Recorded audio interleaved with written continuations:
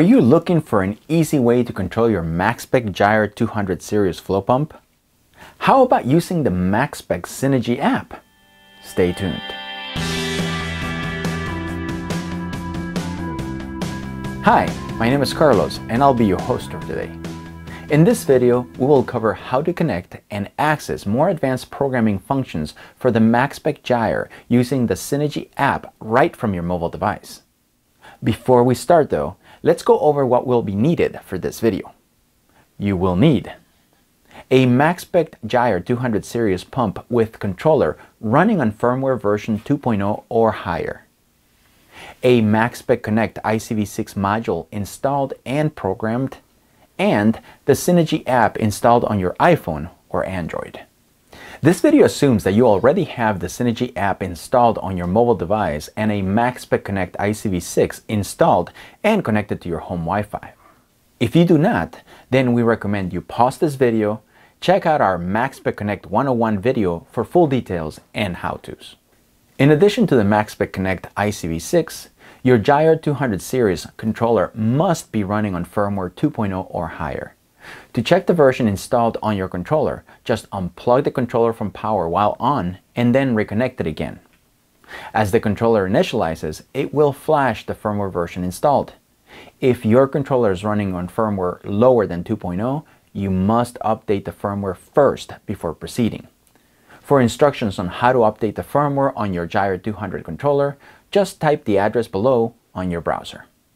Now that you have all the prerequisites for this video, let's get started with Maxspect Gyre Syna-G app control.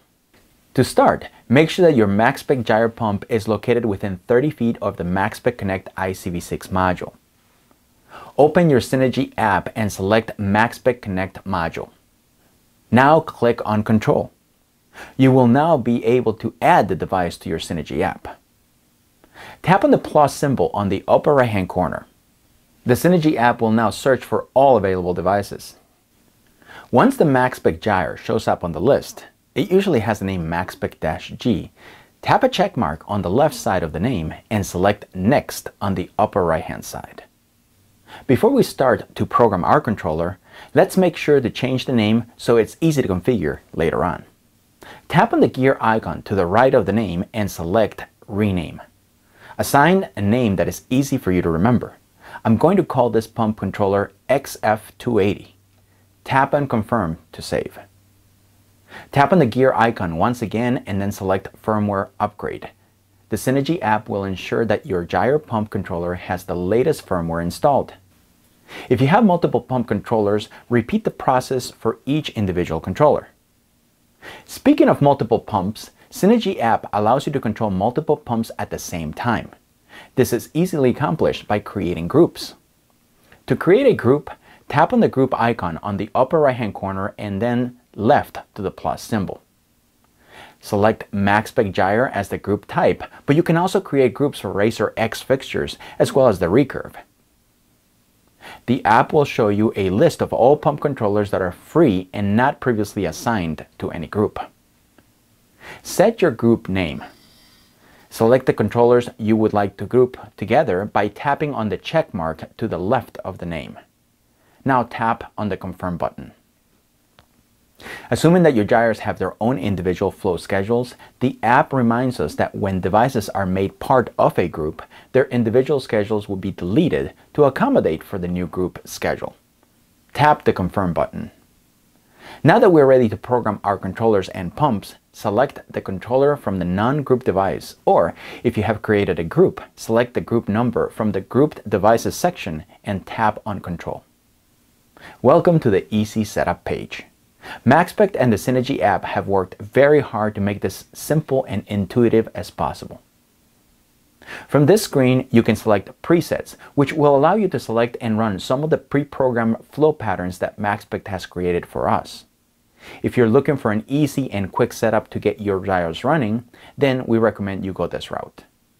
The flow patterns provided, especially the lunar tidal cycle and the ocean gyre cycle, are some of the most intricate patterns we have encountered, and they require zero programming. Just tap on the preset and the app will do all the work for you. If you're more of a hands-on approach and like to have more control over the entire flow schedule, then advanced programming is just for you. Tap on the Advanced button. In this screen, you're able to set up your pumps to run a particular flow pattern 24/7 without changing. Or you can create an intricate schedule of 24 different time points with up to 24 different flow patterns and intensities. If you want to run your pump the same 24/7, then tap on Manual button on the upper right. You will now be provided with flow pattern descriptions for the pump attached to the controller. If you have two pumps attached, then you will see A pump on the top half and B pump on the bottom half. To modify either of the pumps, just tap on A or B to reveal the settings window. Here you can specify the different water movement modes, as well as the individual variables for each mode. To change the mode, just tap on the current water movement mode and select the one you desire. Click Confirm to save. Based on the mode selected, you will be able to configure different flow variables. When done, click on the checkmark icon to save and transmit the information directly to the controller and pump. When done, tap on the X to close the setup screen. Now tap on the second pump and repeat the process. When finished, do not forget to tap on the checkmark icon to save your changes and transmit them to the controller and pump. If you're looking to create a schedule of different flow patterns, then we must switch to the Auto mode. On this screen, tap on the Auto icon on the upper right-hand corner. To create your first time period, just tap on the right edge of the default period 1. Here, you're able to specify the flow modes for each attached pump. Tap on the 0 clock right below the flow chart and set it to 0900. Now, tap on the water movement mode and select pulsing mode. Set the max flow variable to 100% and the pulsing time variable to 10 seconds.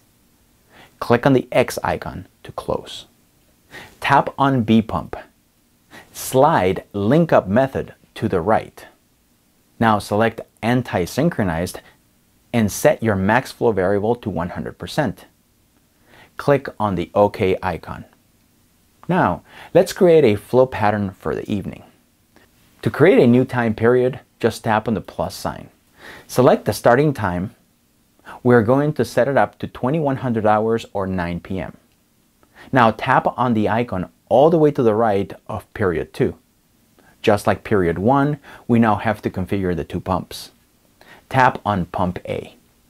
Set the water movement mode to random and then set the max flow variable to 40%. Click on the X to close pump A settings and then tap on pump B. Set the water movement mode to random as well with a max flow variable of 40%. Click OK.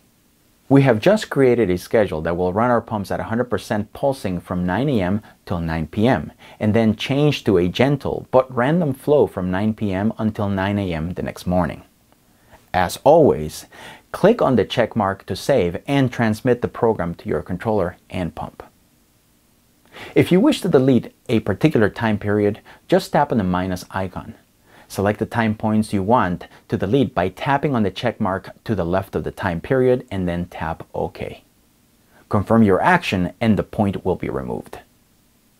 After removing the point, do not forget to again tap on the check mark to save and transmit the changes to the controller and the pump.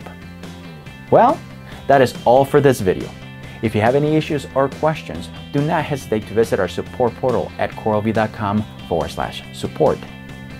Don't forget to subscribe to our channel, follow us on Twitter at CoralVue, and give us a like on Facebook at facebook.com/CoralVue Aquarium Products.